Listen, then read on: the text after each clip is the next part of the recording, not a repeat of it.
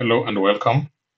In our previous video, we created a Docker file and a Docker Compose set configuration file, and we were able to start up our containers. And I'll resume from there.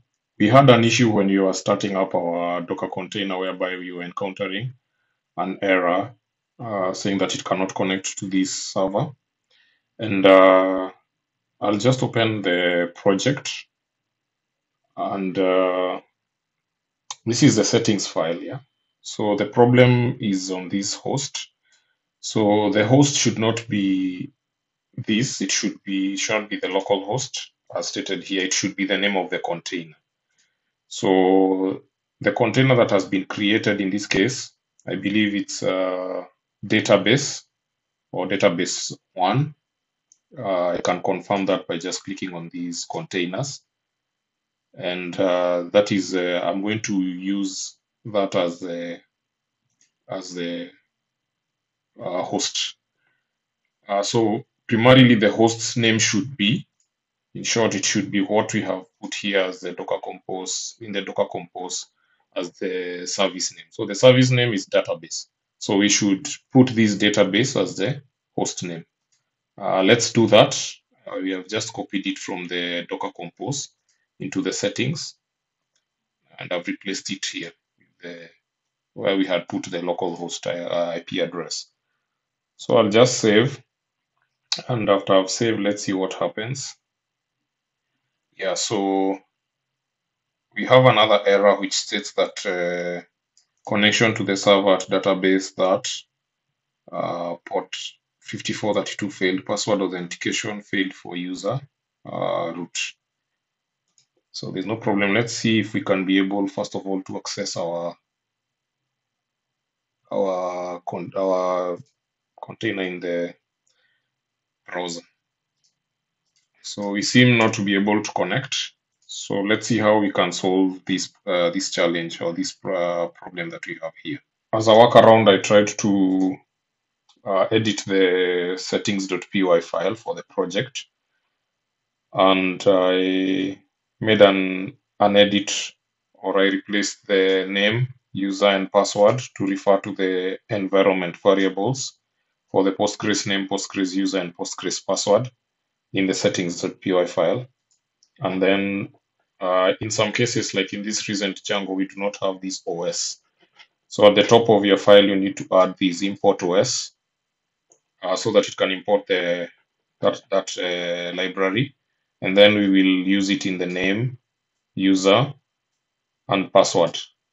And it's going to fetch these environment variables, Postgres name, Postgres user, or the user of the database, and the Postgres password, as opposed to hard coding the values here. But we are going to see about the environment variables later. And now the other amendment that we are going to make, we are going to create these two environment variables. We had only created the Postgres password, so we are going to create one for Postgres user and Postgres database. So these environment variables are the ones that are being pointed to in these settings.py file. So this is under the database service. So you'll create you'll add the Postgres DB and Postgres user environment variables. So we'll also do the same for the web service that we had created. We will also create these three variables, Postgres DB, Postgres user, and Postgres password. One thing worth mentioning is that this is not the best approach to handle the passwords and usernames and authentication.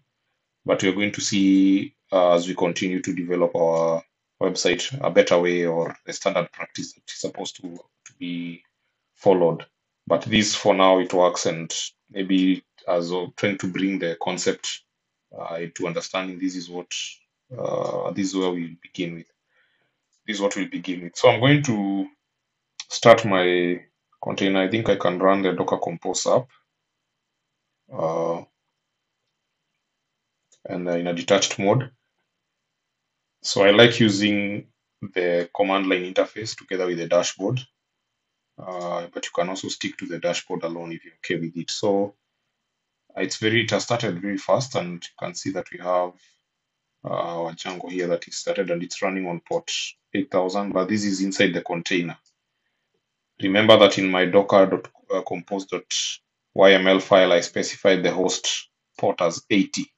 So this is inside the container. This is a container port that has been exposed to the host machine, and the host machine I have set it to 80, port 80. So you can use your dashboard. If you're using your dashboard, you can navigate into the container section, and you can maybe click on this drop down arrow.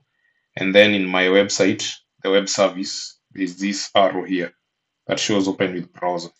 So it will automatically open the web page, and you can see this is the same page that you had seen. So we have been able to run a Django application from within Docker, or we have been able to Dockerize our Django project. And this marks the end of this tutorial. And I would recommend that you go through the documentation for Docker to understand more on some of those concepts, because this is not a Docker tutorial, so we are not going to really go deep into those some of those concepts. So back to the these files. So we are going to add these files into the version control, and the first thing we are going to do, we are going to use git status, and you'll note that it will say that there are files that have been added and others which have been modified. We have made modifications into the Docker file. Actually, these are new files. Sorry, these are the ones that we created. And we have also modified the pipfile.log because of adding psychopg2. And we have also made amendments into the docker compose.yml.